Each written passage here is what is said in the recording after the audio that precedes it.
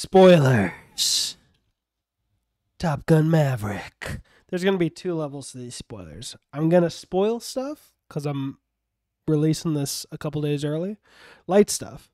And then I'm going to spoil heavy stuff. So this video in those however many days, 2.5 days, will be for people who are interested to know a little bit more before they actually want to invest the time to watch this movie. So that's the light spoilers. And then the second half is just for people who have already seen the movie and want to, get some thoughts on it, bounce those off their own thoughts and have a conversation in the comments, or people who really just don't give a shit are not going to see it and they just want to know. So let's start. Actually, let's start with the start of the movie, which I think was its only mistake. All right, so everyone who's seen it or not seen it, the movie starts almost exactly the same way. Like literally, besides adding, I think, only "and women" to that opening text, which is a nice update. It starts the same opening text, same scene and music and all that from the Air Force carrier that we saw in the first movie, except where that whole Air Force carrier sequence segued into a further sequence, remember, with Goose and Maverick and the guy who's freaking out, who's having a panic attack, who was previously number 1 and would have gone to Top Gun the next week. That whole scene, they don't do anything like that. And this is where I think the mistake is. The mistake is putting that beginning at that beginning. At the beginning of the movie. I know that makes no sense, but I'll get there. So the first movie did that whole title and, the carrier sequence with the music and the, hey, we're all grooving kind of vibe to set the tone, which is great. And then it moved on from there. This one does that. And then instead of going on to some mission that's happening from that Air Force carrier, it just cuts to Maverick somewhere else, doing something else. So really, the purpose of that was to tell us, don't worry, you are seeing a sequel to the movie you've already seen? Like, I get it. It's been a while. You want to reassure the audience that, we're not going to mistreat these characters, but it's, fucking Tom Cruise producing the movie. I think if you were ever worried, anyone who's already worried is not going to have their worries evaporated. It won't have just fallen away like, oh, you did exactly the same thing again. I'm not worried at all. Because that's kind of a signal. It can be a signal that you really don't know what you're doing. If all you're doing is copying what we've already seen almost exactly and just recreating it shot for shot kind of deal. Now, again, I don't want that opening text and sequence gone. I just want to move it. So I think the right way to have opened this movie would have been no text, no aircraft carrier, no playing the same song again. Cut straight to, I want to say Ethan Hunt. Maverick. I really will not know his legal name. Maverick doing his thing. His Mach 9 thing. Great fucking sequence. If you haven't seen it, where we pick up with Maverick is he is living in the desert in California with his own plane that he works on, and he's working, his day job is testing this plane that can be flown at Mach 9, and their goal is Mach 10. But this guy is coming, and he wants to shut them down and get their funding and use it for drones. So instead of testing Mach 9 and then testing Mach 10 2 months from now, this is their last chance. He's showing up before their Mach 9 test to shut them down. They've got to start sooner than they were planning to go for Mach 10, doing more than what they were planning. And the sequence is stunning. It's gorgeous. Outside of the moment when Maverick meets up with the team and you can tell something's off, that outside of that, it was so fucking corny. It was like, I don't know, they could have just dialed the corn back a little bit. It was like a scene made for babies. Just those first like 5 seconds. I don't know why. Maybe you'll get the same vibe, but I was like, this is a weird tone. But it's like blink and you'll miss it. Don't worry about it. It doesn't ruin the scene. But it's this, it gives like this feeling of awe that like maybe people saw in The First Man or whatever that Armstrong movie with Damien Chazelle and Ryan Gosling was. I think it was First Man. You get the feeling that movie wanted to give you, and I think did. In just the opening sequence. It's fucking great. But Maverick being Maverick, even though he succeeds at Mach 10, he pushes it and crashes the plane. And it was hilarious. And it was a great start. And then Drone Dude, played by Ed Harris, by the way. Fantastic. He takes him off the base and is like, you ruined the $30 million plane, so I'm going to fire you. But literally, as we were driving over there, I got a text from one of the other parts of the military that was like, don't fire him. We need him. And I get it.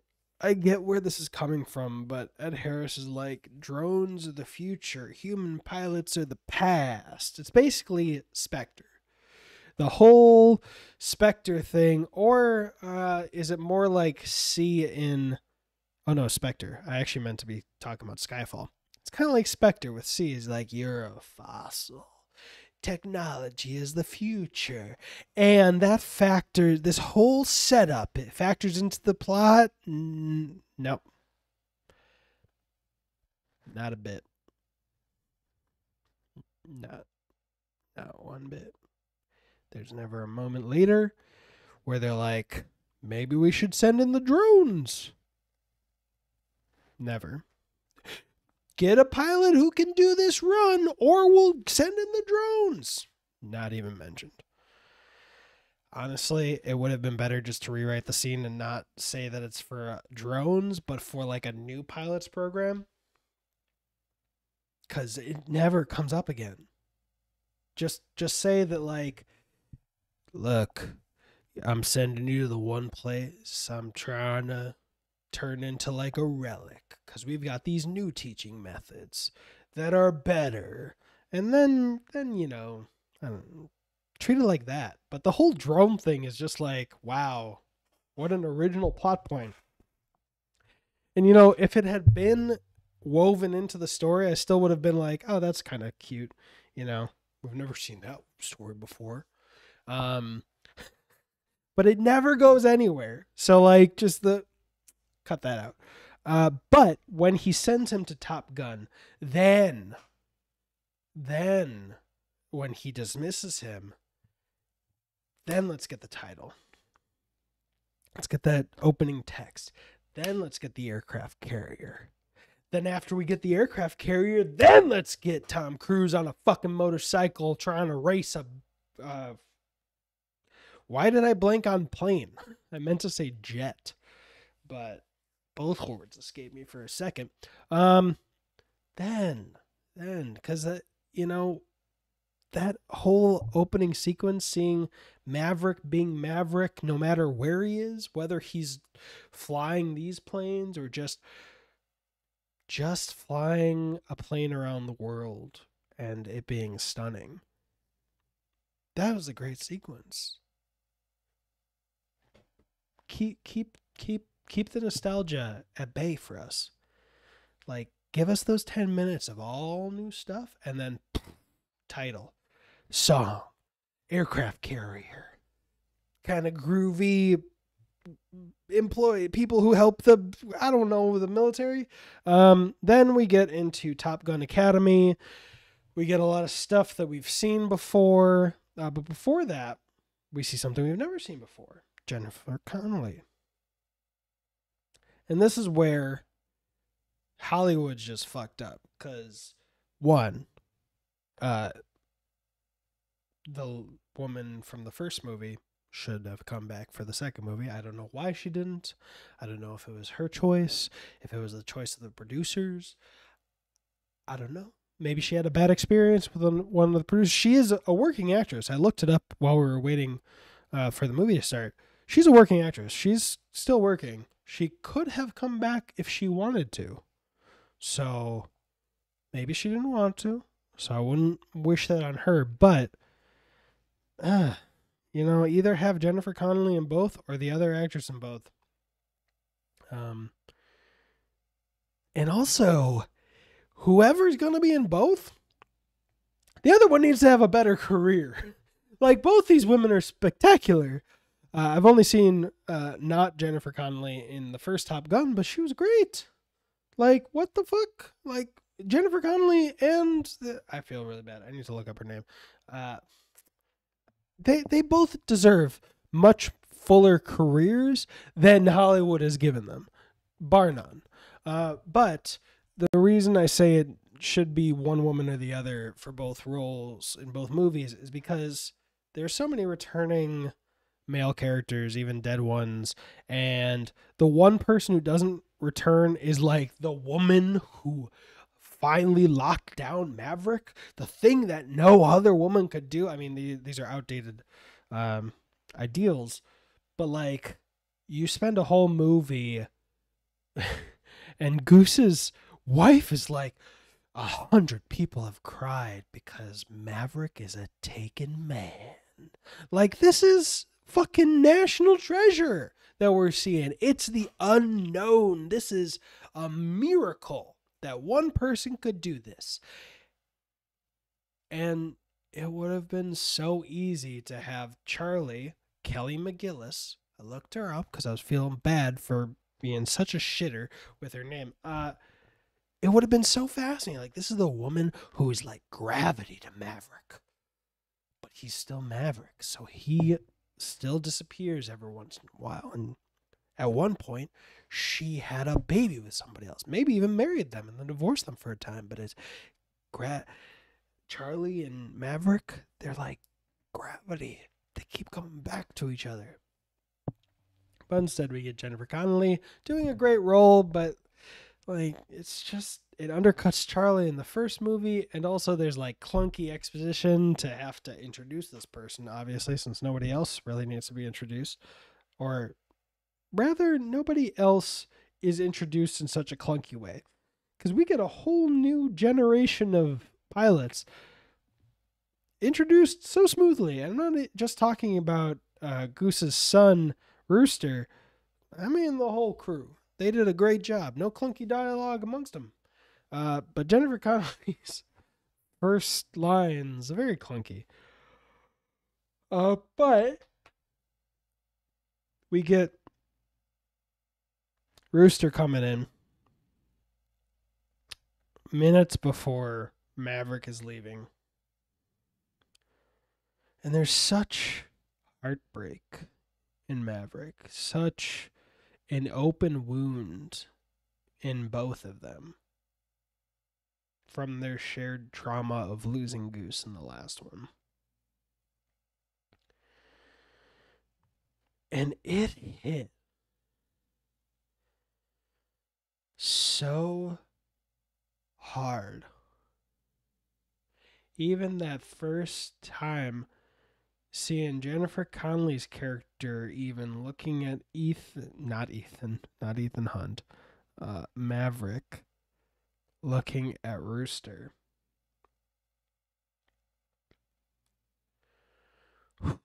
Just that. And we don't stop there. We continue on. He accepts the mission. He's already there, but he goes in to go teach. That first walk in, though, he was seeming a little like cocksured about himself. I think that was a little bit too much, considering we just saw him on the edge of emotional crisis. But he goes in. He starts being his own Maverick self. And they do a really good job. This is where I think they improved on the original. The original had Maverick and Goose going to Top Gun, training, getting a lot of, friction amongst the people there. And then when they graduate, there's a mission, actually. So a few of you got to come with us, and we'll see you tomorrow. So it comes out of nowhere. It still works, but it comes out of nowhere. In this one, they fixed that. They make the mission that's going to happen a ticking clock right from the get. So it's not coming out of left field. We know about it the whole time. And the mission is Star Wars A New Hope, Death Star Trench Run, whole movie to train. So imagine that you got Star Wars A New Hope, but instead of anything that you got, we just get the trench run at the end, and then you get to see all the other people who aren't Luke training. And Luke's also amongst them while training. So I thought that was a really good call. Like, it adds attention throughout the whole movie. There's a ticking clock. There's a purpose. It's not just, the sequel bait that they had last time. It was a good change to the formula, a good tweak. They took the same kind of outline-ish of the second act and the third act and just changed that detail, added that ticking clock, such a good call, and then they might have added like 10 or 15 minutes of plot that's just like, what is going to happen? Because I haven't seen this from the first movie, but we'll get there. So we get that, and there's rising tensions, of course, between Maverick and Rooster because they have unresolved issues.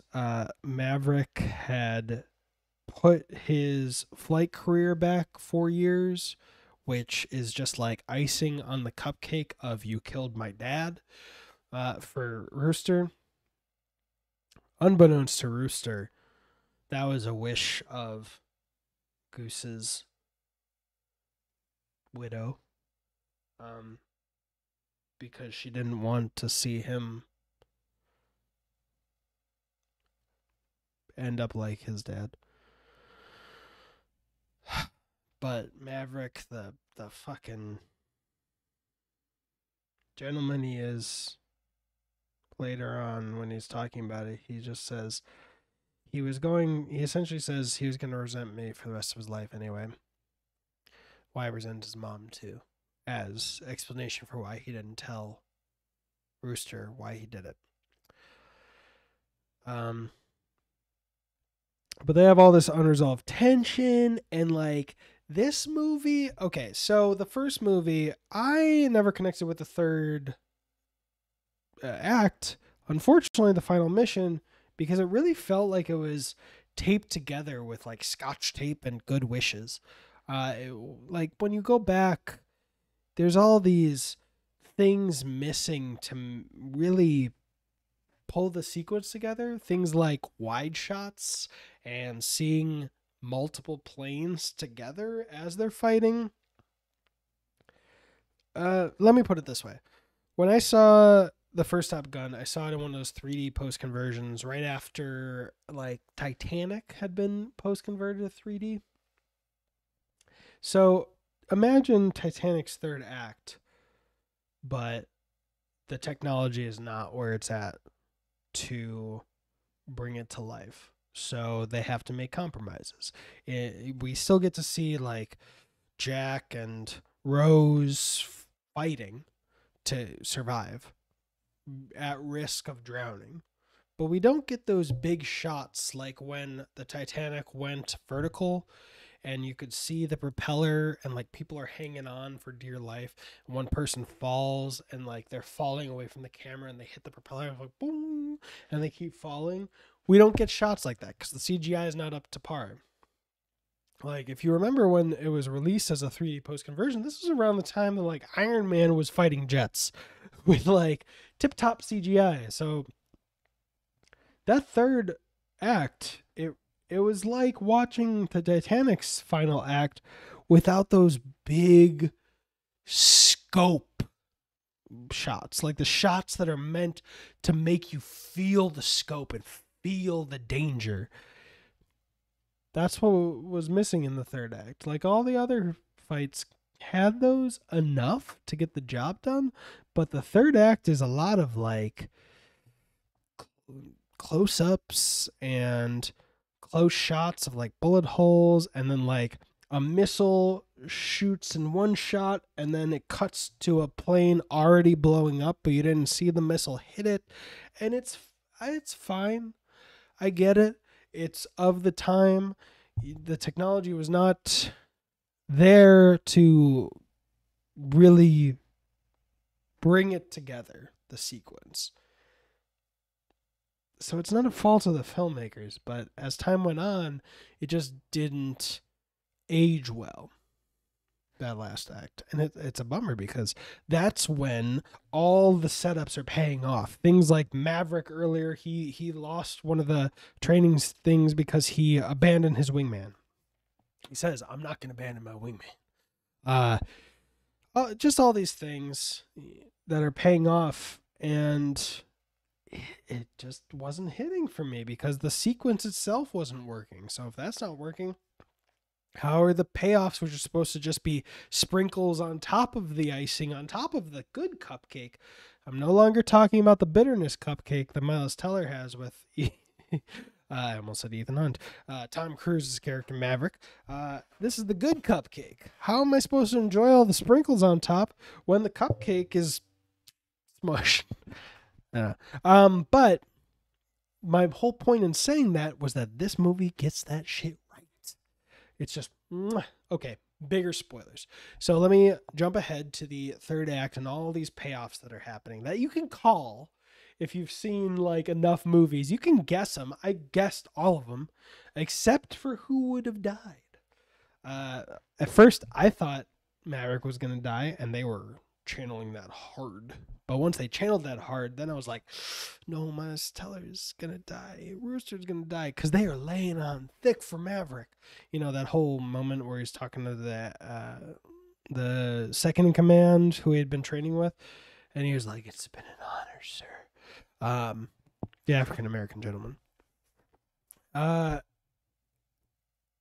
So that's the one thing I wasn't able to guess, because they subverted both expectations and just had them survive and work together and give us a whole new final mission to get out of there, final detail to the mission, and I loved that.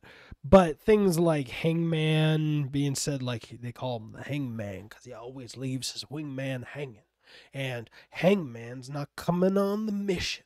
But Hangman's sitting in his cockpit listening the whole time. He's like, woo, or oh no.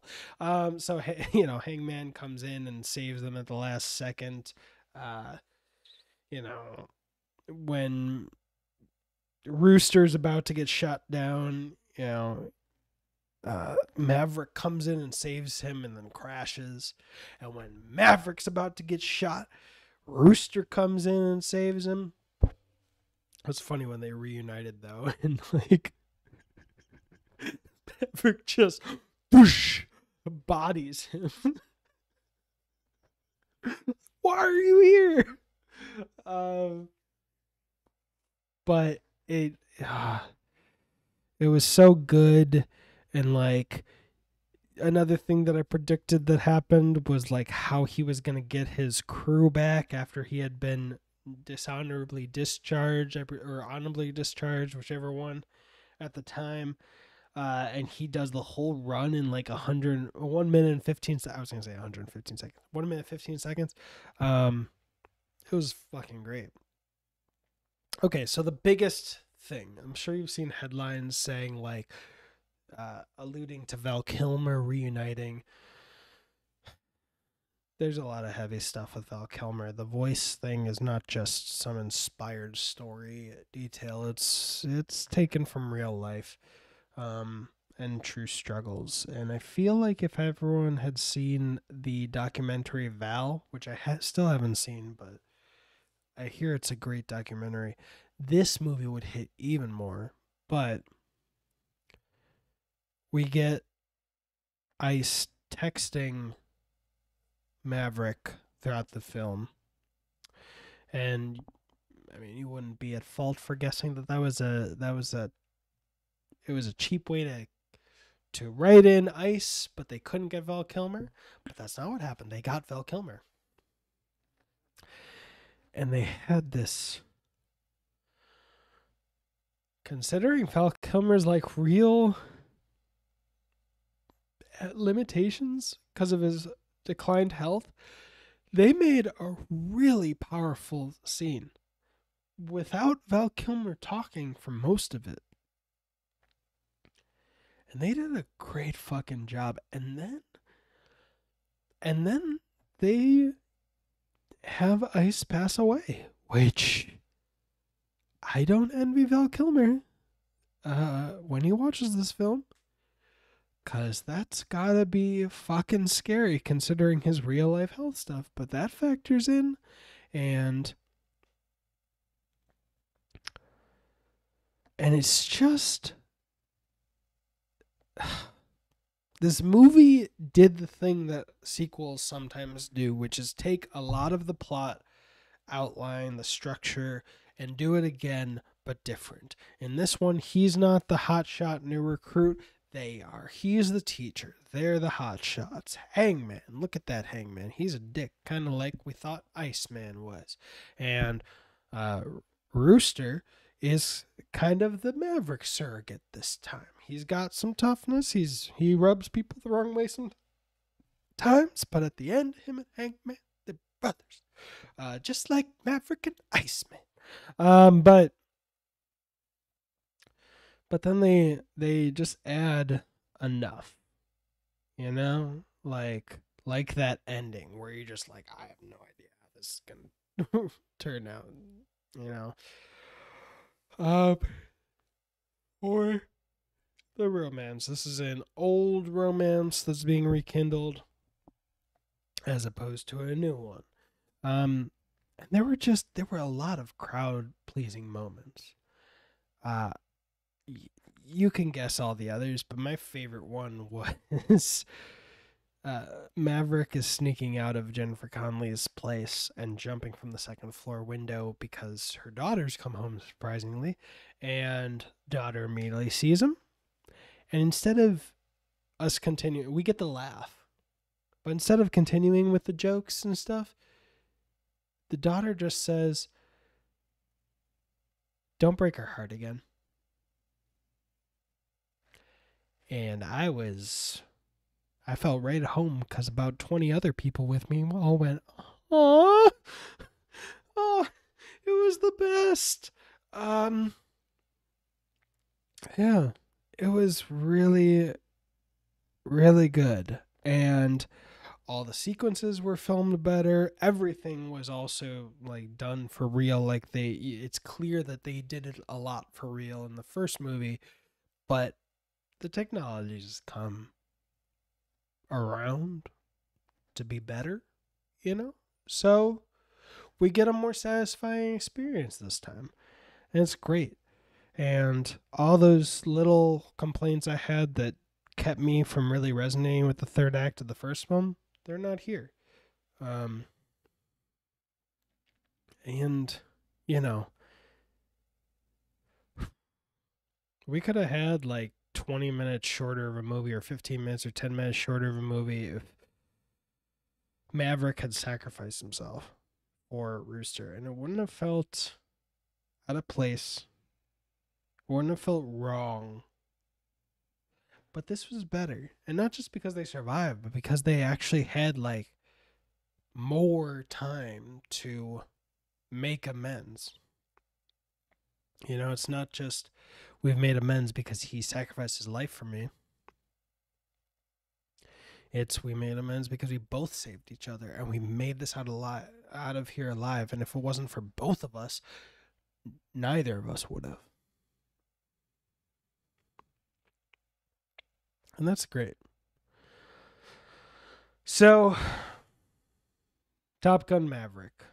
If you want to rewatch the first one, you got like a week left on Netflix. That's how I rewatched it right before my movie. But yeah, it was. I don't want a third one unless we do something completely different. Which, considering it's called Top Gun and Top Gun is actually the place where they fucking train, that would be weird.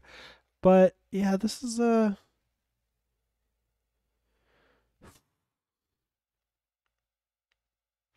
good 1-2 punch. You know, it's not gonna be like